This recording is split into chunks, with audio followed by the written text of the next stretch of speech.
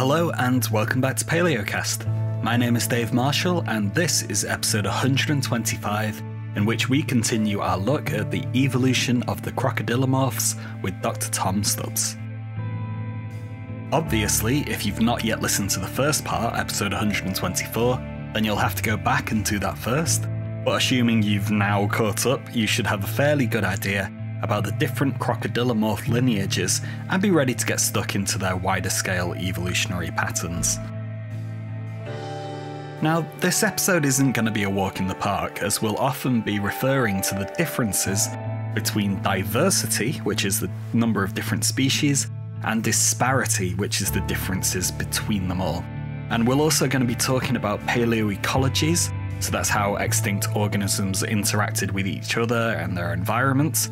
And we've got geometric morphometrics, which is a complicated method of comparing shapes by analysing the relative positions of key anatomical landmarks between the different species. And we've also got a sprinkle of phylogenetics. So if you keep up with all that, you're doing incredibly well, and your reward is going to be a comprehensive understanding of what these fantastic animals were doing throughout geological time. Which were the most successful groups of crocodylomorphs? What drove their innovation, and what's to stop crocs from diversifying again? Following on from last episode, we had a couple of donations to the show, and so I just really want to say thanks for those. It's all really appreciated, and we're saving up some pretty cool new equipment, and that's only because of such donations that we can do that. These all add up over time, and we don't use them for anything other than improving the show and our overheads. And thanks also to everyone that helps with our exposure. A like on social media goes an incredibly long way, but comments and shares go that extra mile in terms of getting our posts up people's news feeds. So if you learn something new, or if you have any requests for future episodes, leave us a comment. It all really makes a difference. Finally, on our website, we have the images that accompany this episode, and there you can look at diagrams and graphs that help explain what we're talking about. So don't forget to check those out too.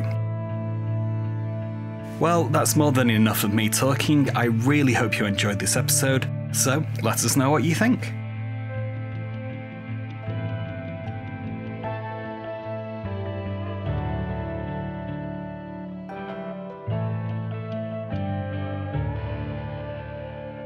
So, turning to your study itself, you looked at the fossil record of crocodiles and sought to figure out how they all differed from each other and how and when these differences arose. So, what did the study actually look like, day to day? What were you doing, and what kinds of data did you use? Yeah, so that's exactly right. So what we wanted to do initially was to provide a context of what is the amount of variation that you see within crocodylomorphs throughout their 230 million year history. So when setting up this type of study, you have to think about how the scale of it works. So what part of the anatomy do we look at? How many taxa do we sample, etc., etc. So what we decided, guided by other papers and guided by our past research, was that focusing on morphological variation in both the skull and the lower jaw, the mandible, of these crocodylomorphs would be the best way to go, because it makes the study more focused. It means that we can look at a couple of very important aspects of anatomy and study them. So on a day-to-day basis, in terms of what it looks like, so the first task was to collect photographs and images of crocodile skulls and jaws. So we did that using a combination of museum visits, discussions with colleagues and friends who work on crocodiles and extinct crocodylomorphs, sometimes using images from the literature if they were of good enough quality. And we collected this large database of images of crocodile skulls and jaws. I think we ended up with about 240 skulls and about 205 lower jaws. So this is from the entire fossil record and sample of living crocodiles as well. So obviously we were able to include all living crocodiles because they're known from modern samples of recently dead crocodiles. But we were able to get a large number of fossil skull and jaws as well. And this makes this study was actually, I think, the largest study of morphological variation in crocodylomorphs. We were able to include so many fossils in it. Once we had these images of these crocodile skulls and jaws, we then wanted to measure basically how different the sample was. We wanted to look at, we have all these crocodile skulls and jaws from their entire history. How do we get an idea of how different they are? How do we decide what are the most weird forms and what are the most average forms? So to do that, we used what's called shape analysis. So we used a method called geometric morphometrics, which is where you position landmarks and curves on the images of the fossils that you have. And doing that, you can capture the shape variation. So, for example, in the jaw, we selected a sample of landmark points, and you position them on every one of your jaw samples. And then when you do that across all 200 jaws, you can then get an idea of where the variation lies, so where you find most of the morphological disparity, which is the term that we use, which basically means the diversity of the morphology. And we did this for both the skull and the jaw. So in terms of on a day-to-day basis, it was a large amount of data collection, visiting museums, speaking with colleagues, searching through the literature. And then it was a large amount of time collecting this landmark data. So this was all done digitally on a computer, positioning these landmarks. And then once we'd done that for all of our samples, so both of the skull and of the jaw, we were able to then move on to the analyses where we could synthesize all that data and get an idea of where all the variation was and which groups it belonged to, when crocodiles were most diverse and when some groups evolved faster than others. So is the skull alone a reliable proxy for its ecology? So I know we talked before about the three morphotypes of modern crocodylomorphs. So we'd look at the broad-snouted alligator, the kind of pointy crocodiles, and the long, thin gharials. So is that alone, that shape alone, reliable for determining how they lived? So we can just effectively disregard the rest of the body? Yeah, I know what you mean. So yeah, that's a very important point. So one thing that our study focuses on is this concept of ecomorphology. So it's all terminology, but basically what we're trying to do is analyze variation in morphology that has a clear ecological signal. So you're very right to point out that studying a single element of the anatomy could potentially be risky. So you can potentially miss a large amount of information by only studying one part of the body, basically. Thankfully, in crocodiles, we have a lot of knowledge about how their skull shape links to their diet, diet being the focus here in terms of their niches.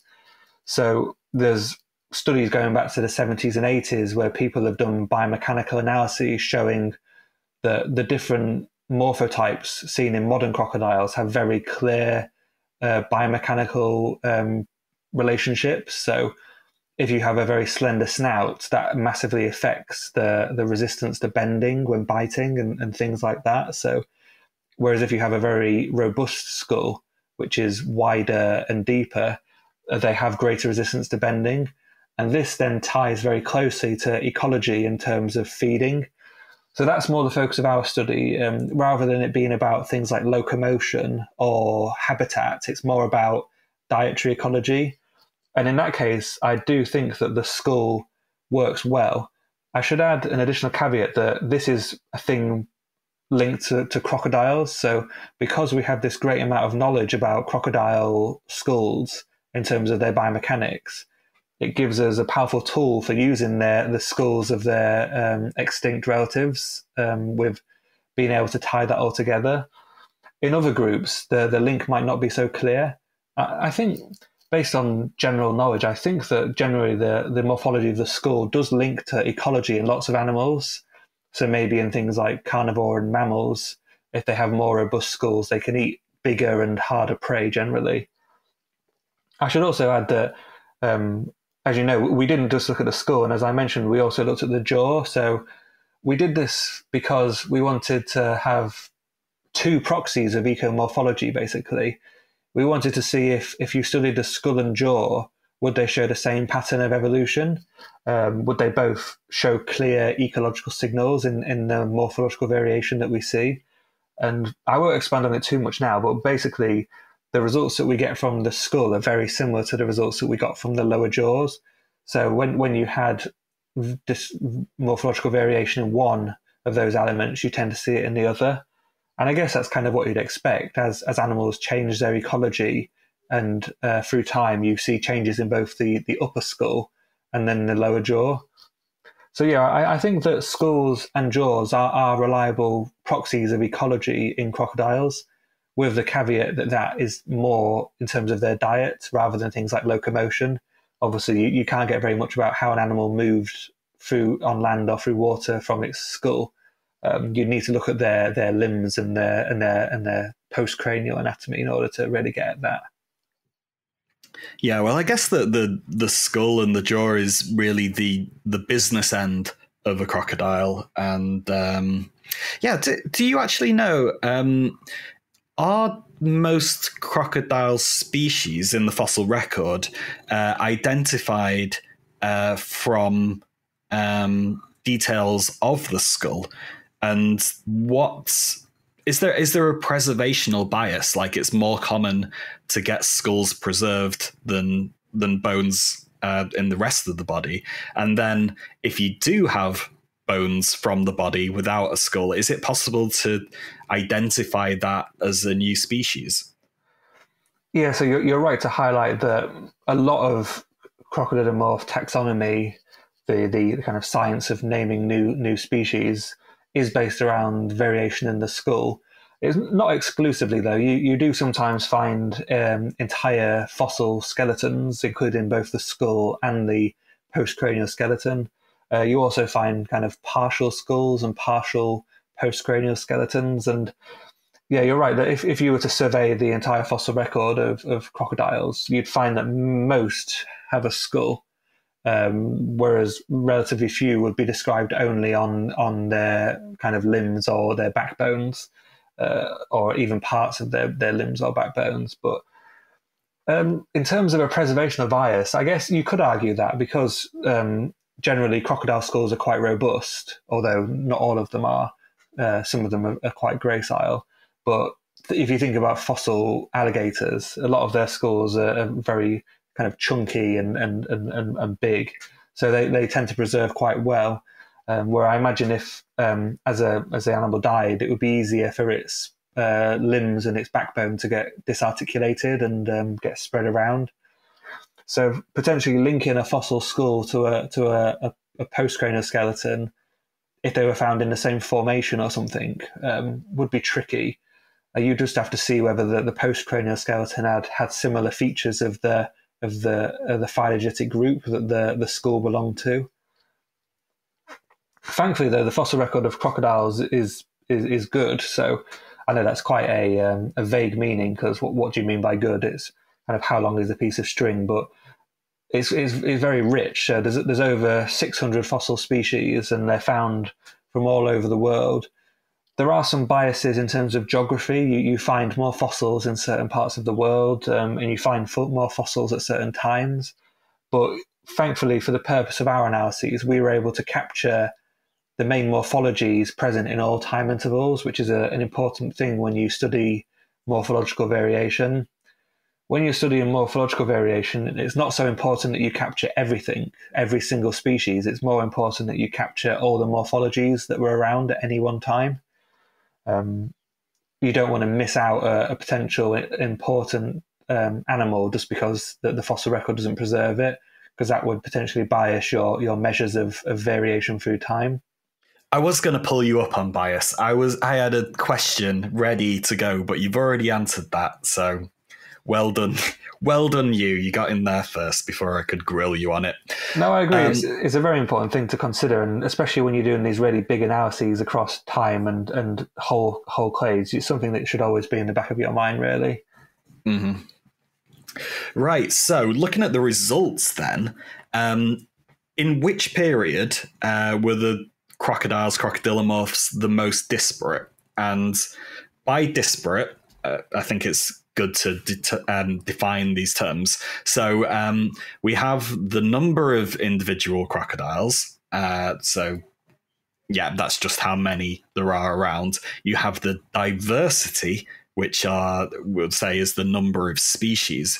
And then you have the disparity, which in this instance, we're talking about morphological disparity. So that would be the differences in shapes and anatomy between them all. So in which period is there the biggest difference between their morphology, their shape?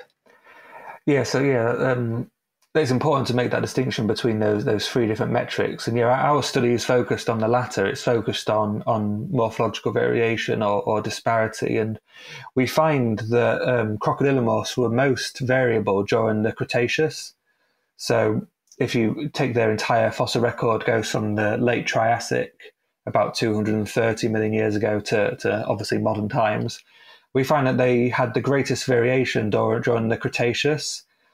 If you were to put absolute ages on it, it's probably from around 110 million years ago to about 70 million years ago. So that's quite a large period of time when you think about it, like 40 million years or so. But that was an interval when crocodylomorphs were very disparate, for a long period of time. They had sustained high disparity. So throughout that entire time, there was a great variation in both the anatomy of their skulls and of their jaws. That's an important distinction as well. That we found the same pattern in both the skull and in the jaw morphology. So you had this long interval of very high disparity during the Cretaceous. And then presumably ecology off the back of that disparity. Yeah, so was that when you had the most crocodylomorphs doing the most different things? Yeah, so I'd agree with that. Yeah, I think that's what we find. It's a combination of things, really. This high disparity in the Cretaceous was accompanied by great ecological variation. So you had marine crocodiles around at that time, things like the Pt2, like there's a group called the Dirosaurids. They were a marine crocodile group. And then you had the Notosuchians on the land. So that's a group that I've mentioned before, which actually contribute massively to disparity during this high plateau. The Notosuchians were incredibly disparate. So they did evolve lots of different ecologies, including herbivorous and omnivorous diets, and obviously carnivores as well. And this great ecological variation was associated with very high disparity. You also find that the Cretaceous was a time of oddities in the crocodylomorph fossil record. So there was lots of weird and wonderful forms found during this time, and these expand morphospace. So that's a term that we haven't used so much so far. Morphospace is basically like a map of morphologies where you can visualize the differences between forms, between shapes, and the closer 2 points are in morphospace, the more similar they are. And if you have a very, very expansive morphospace with big differences between taxa, that would give you very high disparity, very high variation. And that's what we find throughout the Cretaceous, from about 100 to about 70 million years ago. So, and in fact, right up to the end of the Cretaceous, so right up until 66 million years ago, you found very high amounts of disparity, both in the skull and in the jaw. So that morphospace, I'm just imagining, like we would with the modern ones, the broad flat snout, the pointy snout, and the long snout. If you like make a triangle between those, just mentally, those shapes, and just plot them on a little graph, and then you can plot any kind of shape in between those within that triangle. It falls within there. If you expand that morphospace, if you had, say, like the pancake shaped jaw, then that triangle might become a square, or it might become a different shaped triangle. And so it's kind of an imaginary 2D shape into which everything can plot. Is that right? Yeah, kind of. Yeah. So yeah, you're right. So it's a visualization of the variation. So in the example you gave, yeah, that's kind of looking at how variation exists within a spectrum of snout shapes. And that's kind of what a morphospace is. Here, our morphospace isn't defined based on those simple morphotypes. It's defined based on the full variation that we see within the landmark data. So you remember I mentioned that we captured the shape of the snout and skull and the shape of the jaw using these landmarks. So it kind of gives you a projection of all variation that you see. And then what you can do is you can visualize at any one time how much of that space is occupied out of all potential morphologies that were seen based on that landmark data, how much was occupied at any one time. And as perhaps unexpectedly, you find that the crocodylomorphs from the past occupied different areas of morphospace to those that modern crocodiles occupy. So there are areas of morphospace that modern crocodiles don't revisit, or they don't occupy compared to their extinct relatives. So things like the notosuchians, they occupy both very wide morphospace and also a very, very distinct area separated from lots of other crocs. And that's because they evolved these mammal-like skulls and jaws that were associated with their weird and diverse niches. Okay, so this is sounding like the kind of thing that you need a PhD and a very powerful computer to run. But essentially, in my head, I'm seeing as like keeping it as simple as that triangle that we had before. Through time, the shape of that triangle might change, or then other different types of crocodile might start to form their own little shape off to the side of it. And yeah, taking slices through each of the periods, each of these different shapes, these islands of morphospace will change, get bigger, get smaller, and that reflects the different shapes in the skulls and then what each of those crocodiles were doing and how they were living. So that's another way of kind of visualizing it or imagining it. Yeah, as different groups evolve and they expand into different niches, they could either fill in the same morphospace that has already been seen before, or they could expand into new areas of morphospace and expand the full range of morphologies that you see in the group. And that's actually what we see. That's one of the main things we show in our analyses, that some of the crocodylomorph groups from the past that diversified into more odd niches, they expanded morphospace and occupied very specialized areas of it as they expanded their ecology and their diet. So how did this disparity, the differences in the shape develop? Did it just creep slowly, or did it absolutely explode in disparity at a given event, like after an extinction? And are the two related? What we see in our analyses is that the disparity of crocodylomorphs steadily accumulated through time. So there wasn't really a massive expansion at any one point. So beginning in the late Triassic, there's a steady accumulation of disparity through the Jurassic and through the Triassic and then into the Jurassic. And then it reaches a kind of high plateau in the Cretaceous. So rather than it being like a spike of morphological variation being very great, it's kind of a steady accumulation of disparity through time. And then it reaches this high plateau throughout the Cretaceous. And then what you see is that plateau then declines. So once you go into the Paleogene and the Neogene, so after the end Cretaceous mass extinction, you see a steady decline in disparity. So disparity reduces from the levels that you saw in the Cretaceous to disparity levels that were more similar to the Jurassic and the Triassic. So this decline in disparity it begins around or just before the end of the Cretaceous, and then disparity stays at a steadily moderate level, I'd say, throughout much of the last 60 million years. Oh, wow. It surprises me that they seem to be unaffected by a lot of the things that are going on. So, you've got a steady increase through the Triassic. We're getting more and more different forms of crocodile. Then kind of hiatus in the Cretaceous, which is where we've got our biggest amount of disparity. And then they don't get hit by the extinction event to the same level as the dinosaurs. You've got this massive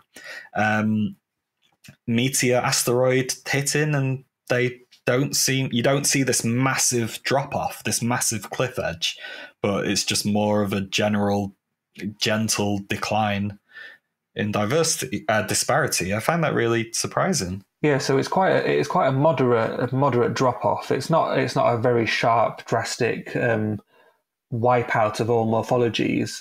What you do see at the end of the Cretaceous is a reduction in the number of notosuchians. So this is again this important clade that I've mentioned of land dwelling crocs. So they do actually pass through the extinction event, and they're still around in the Paleogene, but their diversity and their disparity is greatly reduced, and with that, the overall disparity of crocodylomorphs also declines. You don't see any more herbivorous notosuchians in the Paleogene. The only ones that are left are land-dwelling carnivores. And that disappearance of the Cretaceous herbivorous and omnivorous notosuchians is probably what leads to that steady decline in disparity through time. So that's probably the biggest impact that the extinction event might have had. It may have been responsible for reducing the diversity and therefore the disparity of those weird herbivorous notosuchians. But like you said, it wasn't a dramatic disappearance or catastrophic event. It was more a perturbation, I guess, but without a full-on wipeout. And the disparity that you see in living crocodiles, so we have like a time series of disparity through time, which is basically like a little wiggle that goes up and down, and it shows you when disparity was greatest and lowest. We see the disparity in the Holocene, which is obviously the most recent, the current geological time interval. Disparity at this time is low. It's not the lowest at any point through crocodile evolution, though, but it's much lower than it was in the Cretaceous. But still, it's not dramatically lower, so it's not like there's an exponential decline in disparity through time. It's more of a moderate drop in disparity, which I was slightly surprised by, because like we talked about before, people often describe modern crocodiles as being quite boring and being quite samey, but they do, in those three morphotypes that we've talked about, the slender snouted, the U-shaped snout, and the V-shaped snout, that still is quite a wider range of morphologies. It's obviously nowhere near what it was during the Cretaceous, though, when you had all those other weird and wonderful forms. But yeah, so it wasn't an exponential decline in disparity. It was more a steady petering out to more moderate levels today. So why has it remained that moderate level? We know that crocodiles in the past have done some weird and wacky things. What's preventing them from doing it again? Yeah, so that's a very important question, and that ties into both the disparity aspect of our study and also the evolutionary rates that we'll discuss maybe a bit later. But what we find is that these times of great disparity and also the evolution of weird and wonderful jaw shapes and skull shapes is often tied to the evolution of more specialized ecologies and niches. So, for example, the expansion of marine crocodiles in the Jurassic was associated with the evolution of very long snouts. And then within that group, they innovated a little bit more, and they became more robustly jawed, whale-like, rather than like a long-snouted dolphin. And then in the notosuchians during the Cretaceous, they expanded into ecologies that are obviously not occupied by crocodiles today. So I think that this is what underpins all of crocodilomorph evolution. I think it's the availability of ecological opportunities, which are one of the major driving forces in the distribution of biodiversity through time, both species diversity and morphological disparity. I think that modern crocodiles and crocodiles from the last 60 to 80 million years never reached the heights of the Cretaceous because they're more restricted in their ecologies. For example, there's only one marine crocodile today, the saltwater crocodile, and it basically looks the same as a Nile crocodile, really. It doesn't have paddle-like limbs or a fin on its back or anything odd like that. You also don't see any land-dwelling crocodiles, really. Sometimes you see them lumbering around on land, but there aren't any badger-like crocodiles anymore or cat-like crocodiles anymore. And that's because they're more restricted in their ecology. They occupy this niche as being predatory animals in wetlands and on rivers. And restriction to that niche, I think, is what has caused the reduction in disparity within the group. They're kind of fixed within these limited ecological niches. And whenever you see crocodiles expand to a more specialized niche, in things like the gharial, that is where a lot of the variation occurs. So the evolution of the very long and slender snout in the gharial is the biggest element of morphological variation within modern crocodiles, and that's obviously a different niche because gharials are adapted to eating fish and stuff, small-bodied prey. So I think what underpins disparity through time within crocodiles and their entire evolution is this availability of ecological opportunities, such as expanding within novel niches and novel habitats and evolving new diets. Okay, so it'd be fairly hard for an aquatic ambush predator, such as a Nile crocodile, to start walking about on land doing something that one of its ancient relatives would have done, because it's too much of a jump and because there are already things like lions and whatnot wandering around. There's not that available space for them to fill ecologically. Yeah, exactly. That's perfectly summarised it, really. So I think it's a combination of maybe having more limited morphological variation and also having much greater competition today. So obviously there was lots of competition in the past. So the marine crocodiles that existed during the Jurassic and the Cretaceous, they existed alongside things like ichthyosaurs and plesiosaurs.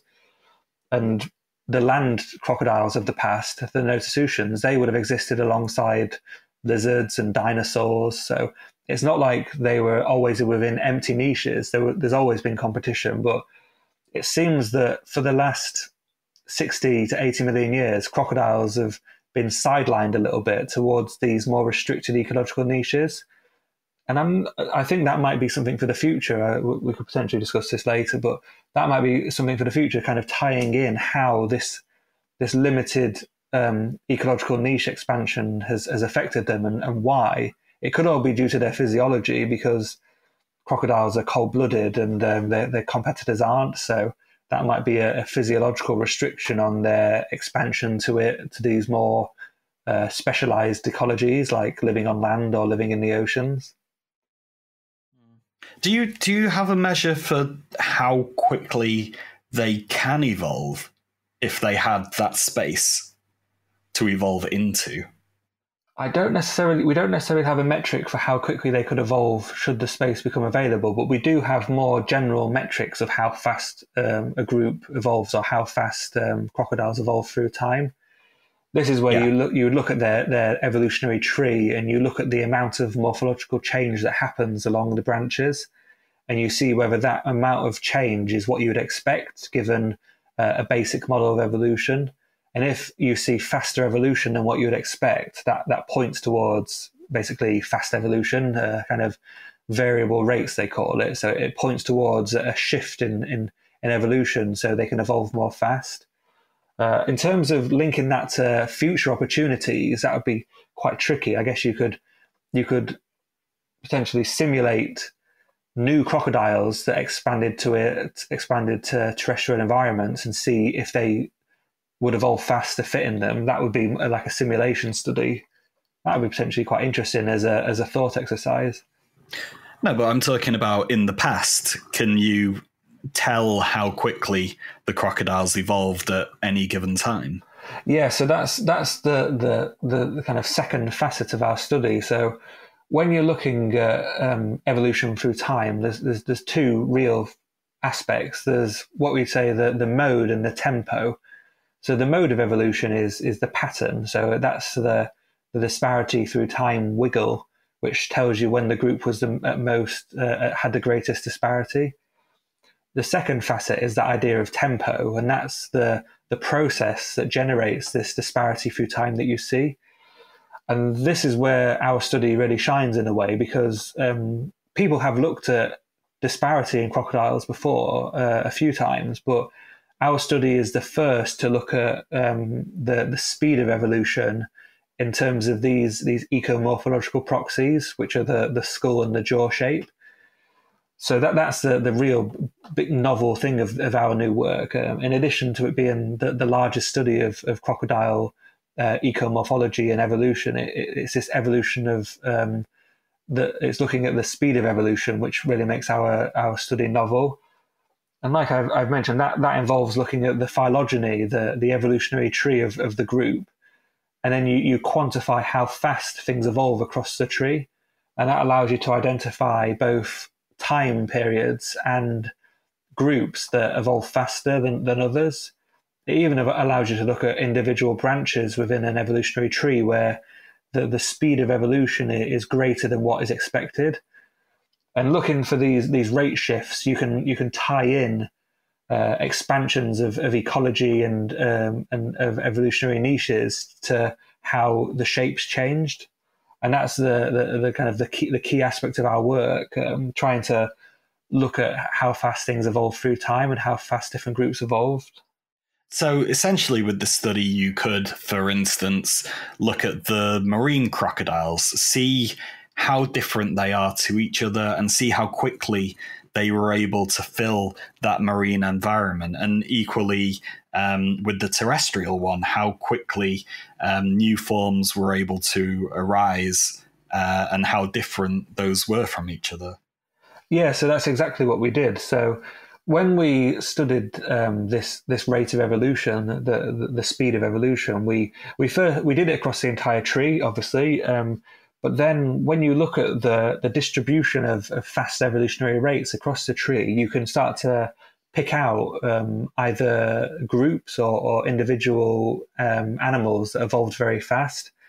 And when we did this, there was a few striking results. First of all, across the entire Crocodylomorph tree, you see quite a lot of kind of sporadic instances of fast evolution.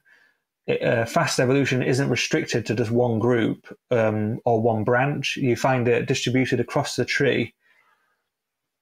But very importantly for our work, and I guess for understanding Crocodylomorph evolution, we found very, very clear evidence that you had faster evolution in both the skull and the jaw when Crocodylomorphs evolved these more specialized ecologies and niches. So in the marine crocodylomorphs, what are called the Phalatosutians and the Dirosaurids, don't worry so much about the names. It's more, these are two groups that evolved to be fully marine, so these existed within the oceans. Our work shows very clearly that these groups evolved very, very fast. So both in their skull and in their jaw shape, they underwent very fast change. What's also kind of significant is that when you evolve to a new niche, you expect morphology to change to kind of a new form. So, for example, once as crocodylomorphs evolved to go within the water, we saw a very rapid elongation of their snouts, and their jaws also became more gracile. This made them more hydrodynamic. When you think about trying to snap fish in the oceans, having a very slender skull and a very slender jaw improves that efficiency.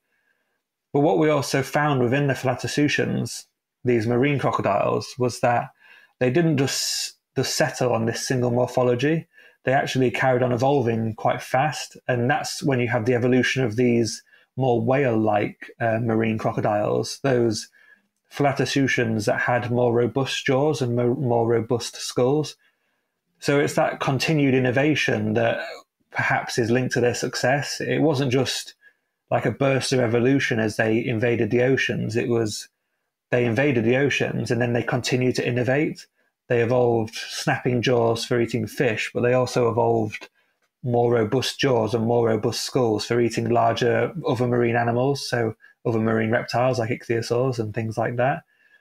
And this continued innovation is reflected in a sustained interval of rapid evolution. So and maybe over the course of about 40 to 30, maybe even to 50 million years, Phalatocutians, the marine crocodiles, were evolving faster than the background rate of evolution, so faster than what you saw across the rest of the Crocodylomorph clade. The same principle also applies to the Notosuchians. So we've talked about them again, the terrestrial crocodiles from the Cretaceous.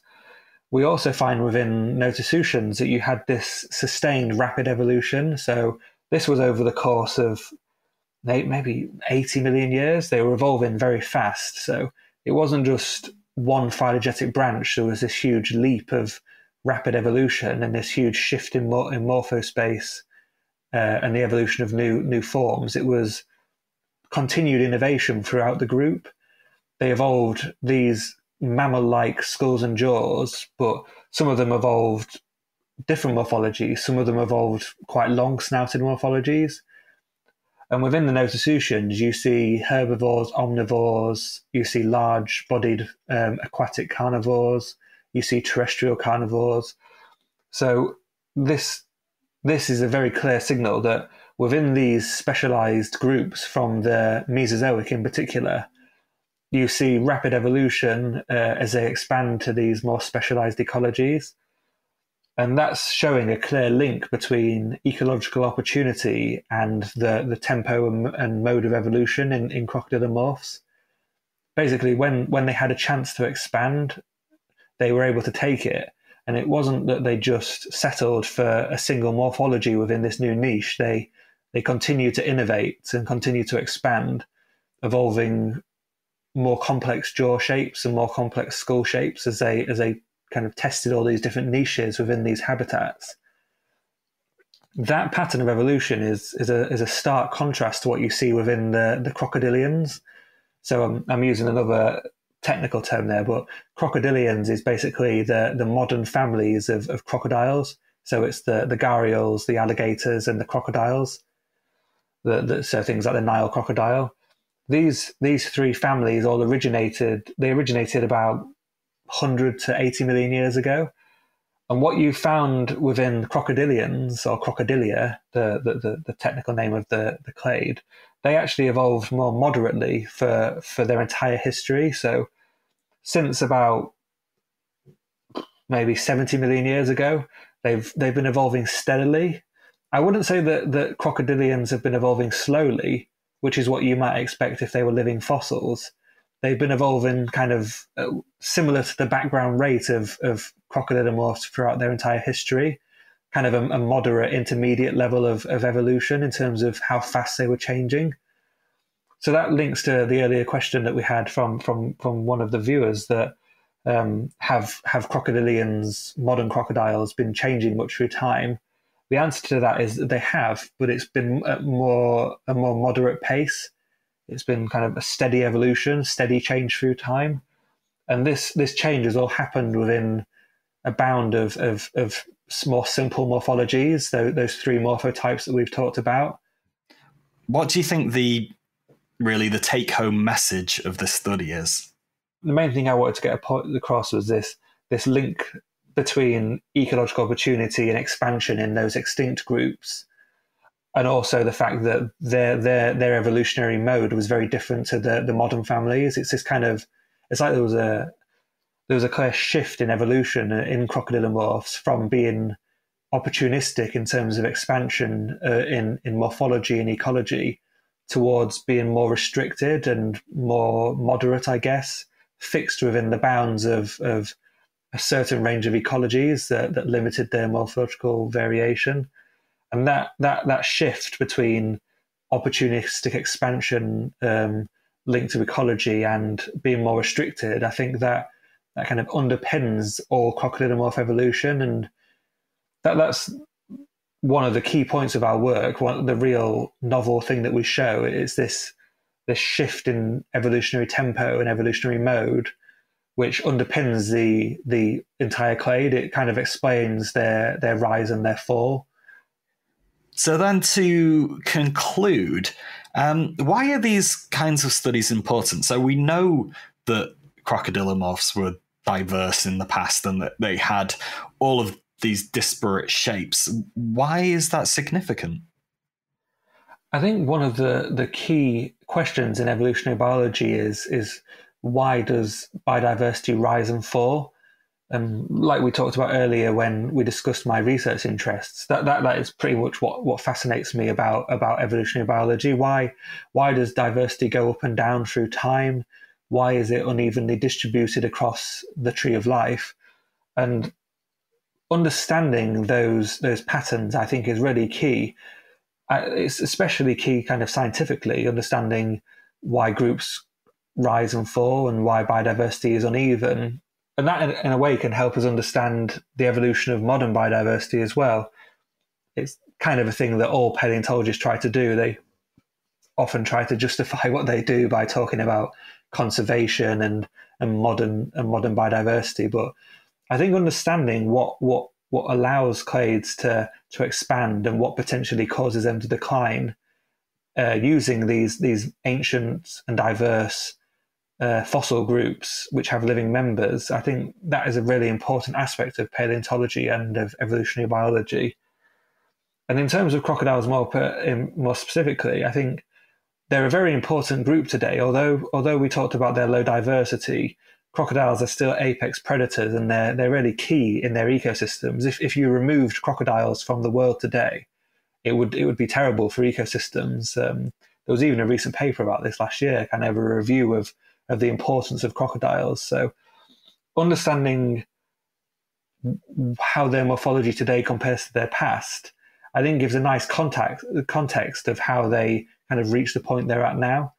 And what our work was able to do was able to really characterize the evolutionary history of crocodilomorphs and really pinpoint where there was this shift in their evolutionary tempo and mode. So are there any questions still left unanswered about their evolution?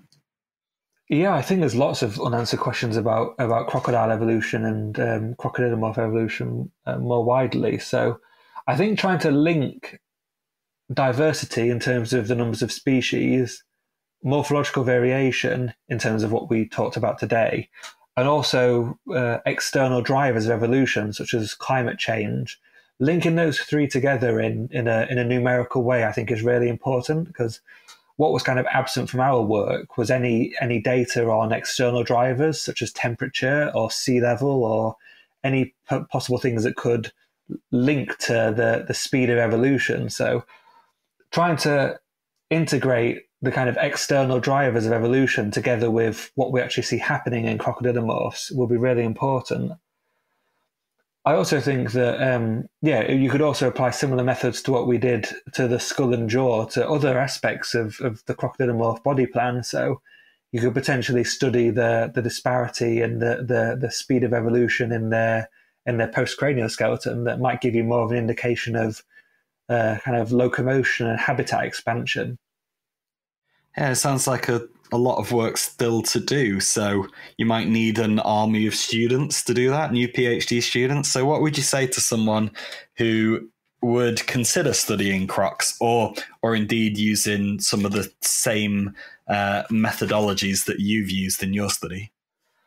I think, definitely using crocodilomorphs as a model for evolution and using crocodilomorphs as a way of testing major trends is definitely a very fruitful exercise. lots of people work on birds and mammals with very obvious why. They're very diverse, they're very variable. But crocodylomorphs provide a very, very different insight into biodiversity through time, and I would definitely encourage people to study them.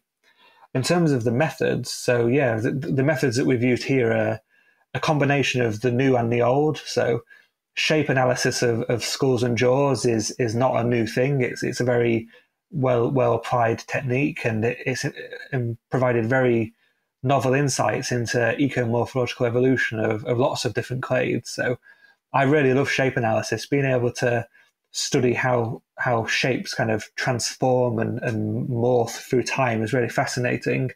Seeing how snouts get longer and shorter, or how the jaw gets more robust or more bendy. Those kind of shape analyses are really fascinating. The most novel aspect of our work was the evolutionary rates analysis, and what we did was really a state-of-the-art thing, using software called Bayes traits to look at how fast crocodylomorphs evolved, and that provides a really, really powerful tool to ask these questions about drivers of evolution and shifts in the evolution of morphology. And I definitely encourage people to follow that up, and these methods can be applied very widely. Okay, well, thank you very much for coming on the show today. It's been fascinating. That's great. Thank you for having me. It's been great to talk to you. All right. See you later, alligator. You've been waiting for that. I've been planning that for a good few minutes. Yeah, I was thinking maybe before you. I think maybe before you even invited me on, you probably thought I can ask that. I can say that at the end. Yeah. Yeah. Well, it's a nice reward for anyone that's stuck it through right into the very end of this conversation.